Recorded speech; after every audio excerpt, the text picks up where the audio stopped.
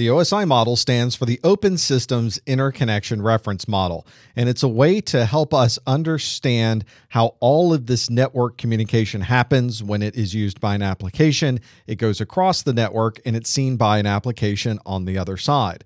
But it's just a guide. Don't get too wrapped up in the details of the OSI configuration. Certain protocols fit between layers. You could even have long conversations about whether a certain protocol really fits at layer 5, whether it really fits at layer 6.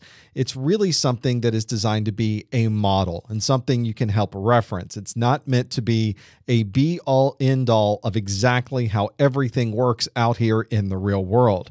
There are unique protocols at every layer, and as we step through these layers in this video, we're going to look at those and see where each one of these protocols happens to sit. You're going to use this model for the rest of your career, and it becomes very useful when you're troubleshooting your network or you're trying to explain to someone else, why am I seeing a certain thing happening at layer 3 or layer 4? And that way they'll know exactly what you are talking about. If you need a good way to help remember the application presentation session, transport, network, data link, and physical layers, you can even use this mnemonic, which is all people seem to need data processing. Layer 1 of the OSI model is the physical layer. So we're not really talking about protocols at this point. We're more interested in signaling. We're more interested in how the cabling is working, how the connectors are working on the devices that we are using. When we talk about problems at this layer, we usually will say you have a layer 1 problem. You have a physical layer issue. And we mean that you're having a problem with cabling, you're having a problem with your punch downs, you're having a problem with your network interface card being able to send the proper signal so that it's seen by the equipment on your network. And so you're usually swapping out cables and interface cards and trying to get the signal to work back and forth. The problem has nothing to do with your web server. The problem has everything to do with the copper or the fiber that's being used to communicate using your web server. OSI Layer 2 is the data link layer, and this is the fundamental layer that devices use to communicate with each other over the network. We are talking about, in the world of Ethernet, for instance, the MAC addresses that are used. These are two network interface cards on the screen that represent two stations talking to each other, and the way that they communicate to each other is with this address. This is a MAC address, a media access control address that is used.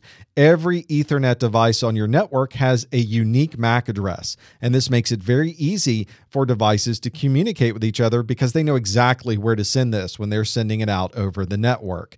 And because of that, we usually refer to the MAC address as the layer 2 address of your computer. This is also the layer that is used for switching. We have these network switches today. In some cases in enterprises, we have these very, very large LAN switches with hundreds of ports on them. And the way that they determine where a packet is to go is they have an enormous table full of these MAC addresses. And when a packet comes in, it determines where the destination for this packet should go. It looks it up in its big list of MAC addresses, and it sends it off to the appropriate port inside of the switch. And because of that, we often refer to OSI Layer 2 as the switching layer.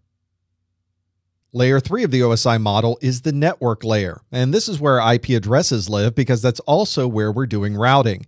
When we talk about having a router that looks at these IP addresses, we're really talking about this layer 3 address. So here are two workstations. These are IP addresses communicating between them. There might be a router in the middle, and the router determines where information is going based on the destination IP address. It has a list of where all the routes are, and it sends it out that connection.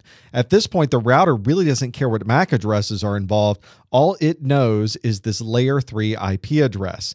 And if you're using frame sizes in Ethernet that are too big to traverse certain networks along the way, then this layer is also responsible for fragmenting that information into smaller pieces.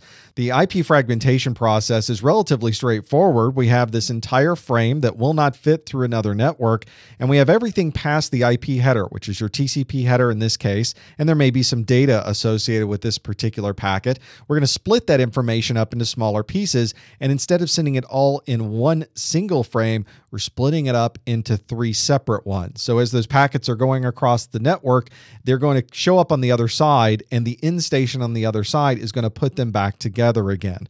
One of the things you'll always notice about this if you're looking at a protocol decode is the fragments are always going to be in a multiple of 8 because that's the number of bits available to specify what the offset is for this fragmentation. Layer 4 of the OSI model is the transport layer, and I refer to this layer as the post office layer. This is where we aren't worried about the envelope that's getting from post office to post office. We're interested in what's inside that envelope. We want to know exactly what's inside that parcel that is being sent across the network, and it's this layer 4 that's responsible for transporting that information from one side of the network to another. 2 very common protocols you'll see at this layer are the TCP layer for Transmission Control Protocol and UDP, which is the User Datagram Protocol. These protocols work in different ways, but they are always working at this layer 4, the transport layer of the OSI model. Session 5 of the OSI model, the session layer, is responsible for making sure that we're able to set up sessions and maintain sessions between devices. So it's a little bit higher than the layer of sending information at layer 4. We're now being able to tunnel information using this layer. We're able to do duplex, like half duplex and full duplex of application communication, all at this layer 5, the session layer. So we're able to make sure that if we connect to a device, that we're able to then send information to that device because the session is open and available. And it's also this layer that's responsible for tearing down that session once we have completed that communication process. The presentation layer of the OSI model, layer 6, is responsible for putting this information into a format that us human beings are able to read. If it was all a bunch of binary information on the screen, it'd be difficult to understand the application. So this layer is responsible for the character encoding. It's responsible for encrypting information and decrypting information so that we are then able to view it.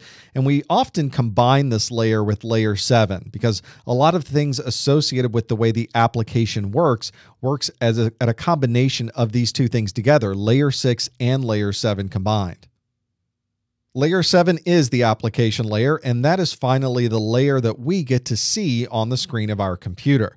Normally, this is one that is sending information to web servers. It's getting our email and displaying it for us. It's showing us database information that we requested, and it's displaying that on a screen in a format that we can understand. All of these layers of the OSI model work together so that you're able to send information from one computer to another, and everything works seamlessly all the way through the network.